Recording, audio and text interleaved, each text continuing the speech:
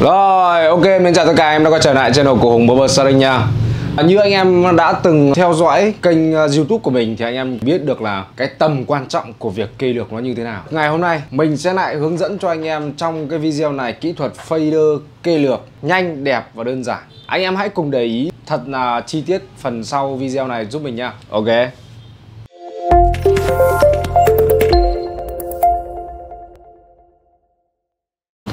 Rồi, như là đối với lại những cái kiểu tóc ngắn Mohican rồi thì short quick các thứ ấy, thì mình sẽ thường mình sẽ cắt phần trên này trước em nhé. Ở đây cái phần trên này mình sẽ đi xử lý cái phần trên này luôn để tí nữa mình cắt cho nó khớp luôn. Đầu tiên sẽ đi xử lý lại cái phần tóc trên này trước. Đối với lại những cái kiểu tóc này thì không cần phải kẹp gì cả anh em nhé. Nếu như anh em đã quen với lại cái phong cách cắt của bên Mạnh Hùng rồi thì cứ thế chúng ta làm thôi, không cần phải kẹp lên làm gì đâu. Kẹp lên nó mất nhiều thời gian lắm anh em ạ. Hôm nay là ngày thứ 7, ngày 27 hay 28 gì đây, tháng 4 thì phải. Không biết là anh em thợ thuyền chúng ta chắc là cũng đông khách đây. Đối với lại cái phần tóc trên này thì chúng ta sẽ xử lý nhanh thôi, xử lý ngắn gọn thôi. Chung mà anh em mà theo dõi Mạnh Hùng lâu rồi thì anh em cũng biết đấy. Đối với lại Mạnh Hùng chỉ có những cái kiểu tóc dài hẳn thì nó mới có bài có vở thôi. Còn đối với những kiểu tóc ngắn như này thì tốt nhất là cứ túm bừa lên mà cắt. Miễn là làm sao nó đều nhau, đừng để nó lệch nhau quá nhiều là được.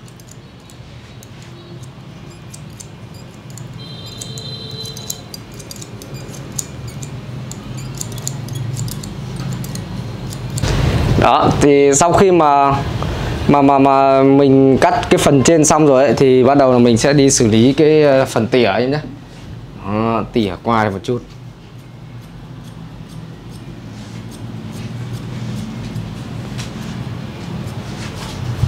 Tỉa nhẹ nhàng thôi, bởi vì cái chất tóc này nó bông xù sẵn rồi thì nó bản thân của nó đã rất là xù rồi, thì nên tỉa ít thôi, tỉa vừa phải được rồi.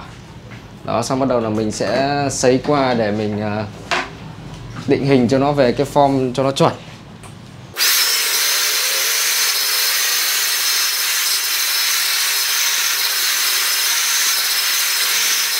Dành cho những anh em nào mà chưa biết bấm cái máy Mohican đấy thì tốt nhất là mình sẽ lấy cái lược này, mình bới nó lên, xong mình chỉnh cho nó thật sạch những cái tóc phần trên này đi. Đấy, chỉnh cho nó sạch cái tóc phần bên trong này trước đi đã. Đó, sau khi mà cái tóc bên trong nó sạch rồi ấy, thì bắt đầu mình sẽ bấm lấy cái đường giữa này làm điểm chuẩn này. Đó, bấm một đường làm điểm chuẩn ở đây. Xong từ cái điểm chuẩn đấy thì chúng ta bắt đầu phát tán ra hai bên. Đó, nếu như muốn bằng thì lấy cái này làm điểm chuẩn thì nó sẽ bằng ở đây. Còn nếu như mà muốn cái mái nó cong lên thì chỗ này cong lên một tí, chỗ này cong lên một tí thì nó thành cong, đơn giản vậy thôi. Còn ở trong cái video này thì nó sẽ là bằng một chút.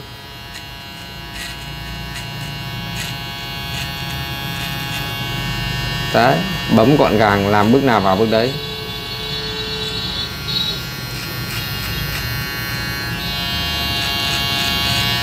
Sau khi mà đã bấm gọn gàng rồi, tí cây lược nhằm cái xong. Rồi đến phần tiếp theo là cái phần khá quan trọng. Đó chính là mấu chốt của cái video này. Thì đó chính là cái phần hướng dẫn cho anh em cách fader bằng lược anh em nhé. Fader điếc bằng lược ấy. Đó. Thì nói chung là muốn fader điếc bằng lược được ấy, thì anh em phải có tông đơ dây. Tông đơ dây ở đây thì mình sẽ sử dụng con tông đơ dây Andit anh em nhé. Đó, và quan trọng nhất nữa là cái lược thần thánh. Tông đơ dây Andit và lược thần thánh em nhé. Đó, siêu khỏe mà nhẹ cực.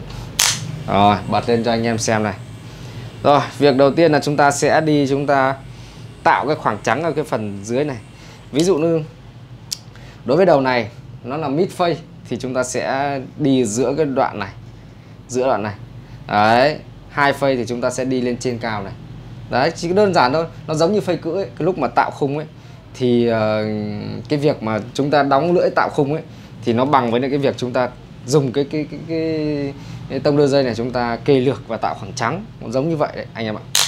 Ok, không nói nhiều đâu, dâu luôn. Đó, tạo khoảng trắng này, đi cái lưỡi tông ra ngoài. Đó. Mid phây hay là hai phây nó sẽ dựa vào cái cách chúng ta lấy cái điểm lấy khung ở đây nhá. Xác định đúng cái điểm lấy khung ở đây là chúng ta sẽ xử lý thế thôi. Đó. Còn muốn trắng nhiều hay trắng ít thì nó sẽ tùy thuộc vào cái độ cái lưỡi này nó đi ra ngoài cái lược nhiều hay ít.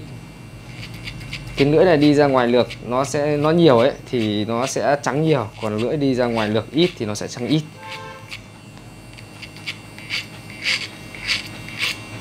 Đó, ok chưa? Chỉ 2 đường lược thôi là đã được một cái góc bên mai đẹp rồi.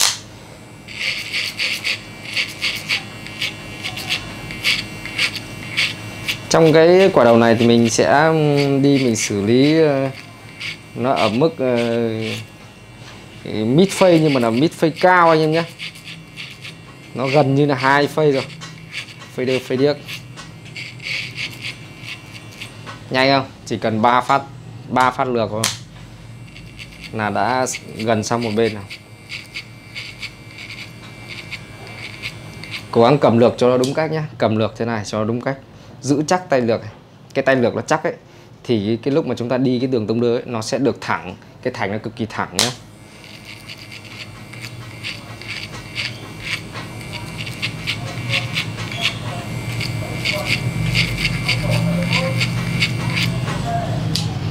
Ok chưa? Đấy, đúng một đường. Nhanh như tia chớp luôn. Cực kỳ nhanh luôn anh em nhé. Đó, ok. Rồi, ở bên này thì làm tương tự nhé anh em nhé. Đó. Bên kia lấy điểm lấy khung ở đâu thì bên này sẽ lấy điểm lấy khung và tạo khoảng trắng ở đấy. Đây. Đi ra ngoài lược này. Đó, cái không gian nó yên tĩnh, anh em nghe cái tiếng tông đơ kinh không? Này, nghe nhé.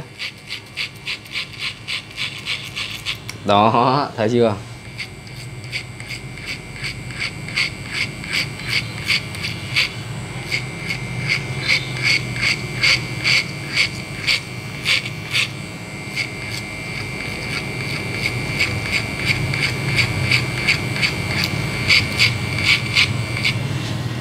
Nhanh chưa? Cực kỳ nhanh luôn nhé.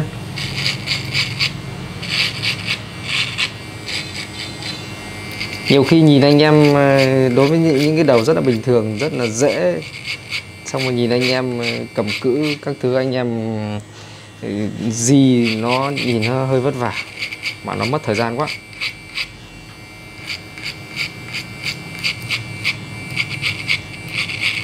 Phây cữ thì ví dụ mình làm phây cữ thì mình làm nó rơi tầm gần 1 tiếng. Nhưng mà đối với cái phây lược này thì mình chỉ làm tầm 15 phút là xong một đầu. 15 đến 20 phút là xong một đầu rồi em ạ. Nhanh không?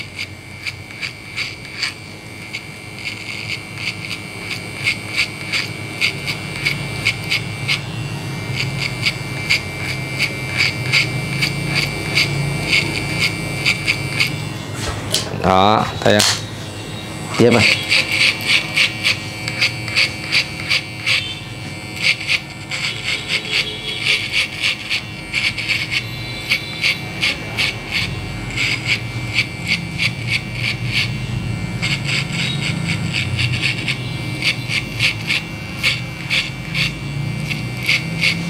Hôm nay sẽ làm cái quy trình nó khác hơn hôm nọ một chút. Hôm nọ là từ đây sẽ ra đây luôn. Còn hôm nay thì mình sẽ làm bên này xong rồi đến bên này. Đó, để cho anh em có nhiều cái góc nhìn nó hay ho hơn. Ví dụ như đối với lại cái phần gáy mà nó có cái điểm lồi mà nó cao lên, nó ở giữa như này thì tốt nhất là cắt cao hẳn lên. Nghĩa là cái hiệu ứng cái khoảng màu nó cao lên tầm trên này. Còn nếu mà điểm lồi nào mà nó dưới thấp này thì tốt nhất là cắt thấp thôi. Nhưng mà cắt thấp nó cũng khó, bởi vì là đối với lại cái quả đầu mà MOHICAN ấy thì thường hay cắt cao, đúng không? Còn nếu như mà đầu mà nó thấp ấy, cái điểm lồi này nó thấp tận dưới này ấy, thì mình nên tư vấn khách là để những cái kiểu chân phương với anh em nhé. Còn những cái điểm lồi nó cao như này thì anh em được phép cắt cao hẳn lên. Cũng còn tùy kết hợp với lại cái mong muốn cũng như là cái yêu cầu của khách hàng nữa anh nhé. khách hàng là người ta trả tiền cho mình, nên là cố gắng là nghe theo cái ý kiến cũng như hỏi thăm cái ý kiến của người ta cho nó hợp lý là làm. Đó.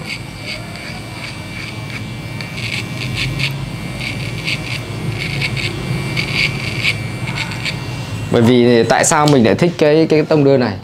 Cái tông đơ Andis này nó có cái lưỡi nó rất là phẳng. Đấy. Cái lúc mà mình đi như cái này nó cảm giác như nó rất là sát. Đúng với lại cái mong muốn của mình từ trước đến giờ luôn. Từ trước đến giờ mình vẫn mong muốn là tìm được một cái con tông đơ cái lưỡi nó mỏng mỏng một chút xíu. Cái lúc mà mình thao tác những cái kỹ thuật gọi là đi tông ngoài lược ấy, nó được sát và nó được nhìn nó trắng nhất có thể.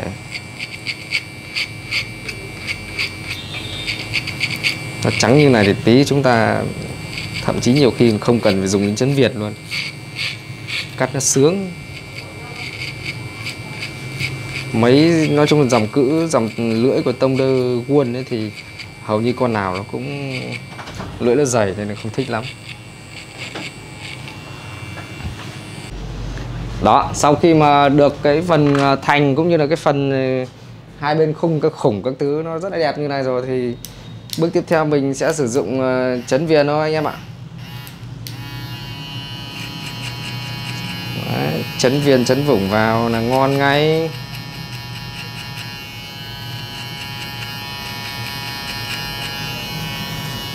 Thấy không? Khi mà tạo được cái khoảng trắng xong phát này,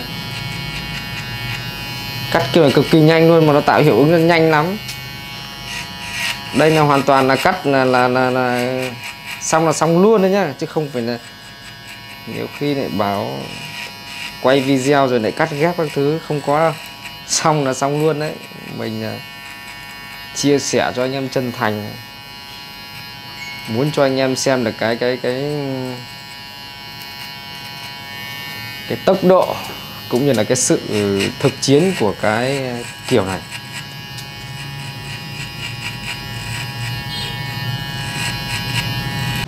Đấy, ví dụ sau khi mà xong xuôi tất cả thì là lại hai cái phần thành này là xong. Còn là thì hướng dẫn cho anh em rất nhiều, rất kỹ rồi đúng không? Đấy. Bên tay phải thì cứ đứng bên trái, bên tay trái thì chúng ta sẽ đứng bên phải. Đấy, tông đơ nghe rau ráu luôn đúng không? Cái lưỡi này nó sát, cắt nó sướng, phê.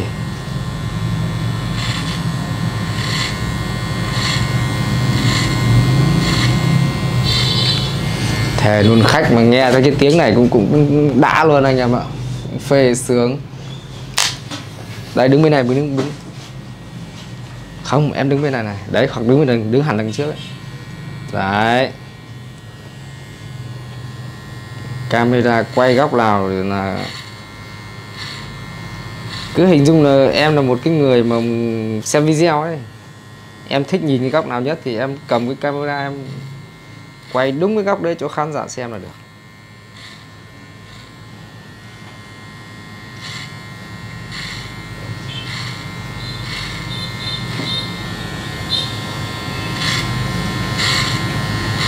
Khi mà anh em có cái kỹ năng là nó tốt rồi ấy, thì thề luôn. Đây, đấy, kỹ năng là tốt rồi thì mọi cái góc ở trên cái quả đầu này nó sẽ làm ra, nó sẽ được đẹp nhất.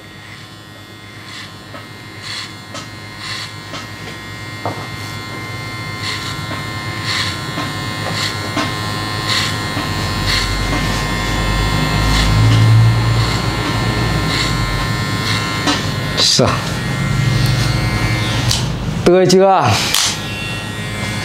Cắt đến đầu anh khách sướng lên đấy.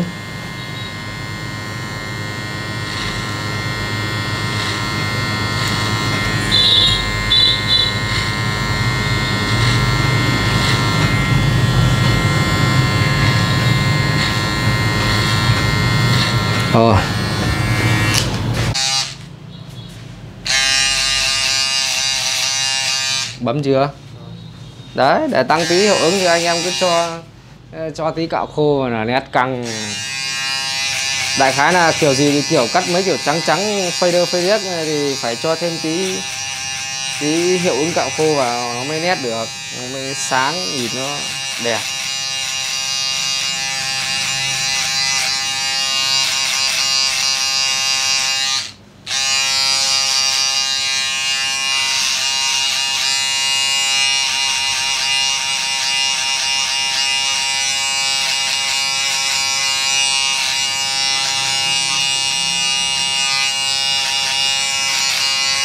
Đấy, quay video nó rơi vào tầm 30 phút. Nhưng mà riêng quả này nhá, mà cắt không quay video thì nó chỉ tầm 20 phút quay đầu là xong. Thu 1 lít. Quá là chuyện bình thường luôn. Nhanh, đẹp và đơn giản. Ok. Để mà nét căng, đấy, để mà tăng thêm phần nét căng một tí thì sẽ chỉnh thêm một tẹo cái phần xù xù trên này cho nó gọn gàng. Để mà cái lúc tự nhiên ấy, khách hàng người ta về người ta tự nhiên ấy thì người ta không vuốt ấy, thì nhìn nó vẫn được đẹp anh ấy nhé. Nhất là những cái hai cái cạnh này, hai cái cạnh bên này với lại cạnh bên này. Đó, là lại một chút xíu cho nó ôm sát và cho nó đỡ cái tóc nó xù ra là được.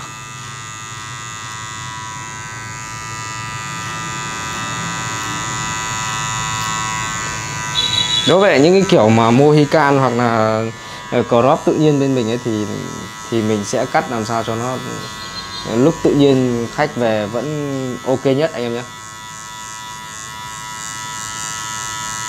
Chứ không phải nào vuốt sáp lên nó mới đẹp xong rồi để tự nhiên nhìn nó xù bung xù vét ra không được.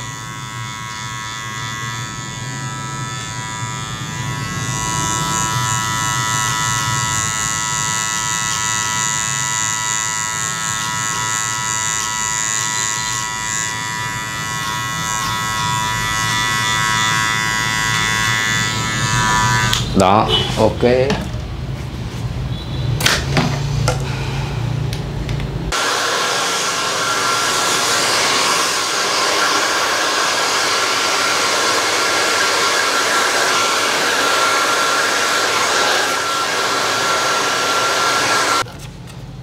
Đối với lại cái chất tóc này của anh khách ấy là khá là cứng với lại xốp. Sợi tóc, cái chất tóc xốp ấy với lại bông xù nên là không cần phải sấy kiểu nhiều. Cứ thế mà cho sáp lên và tạo lọn kiểu tự nhiên nhất là được. Đấy. Đây. Dùng một chút sáp xong rồi đánh cho nó đều đều vào, cho nó gọn gọn vào là được. Cực kỳ đơn giản luôn.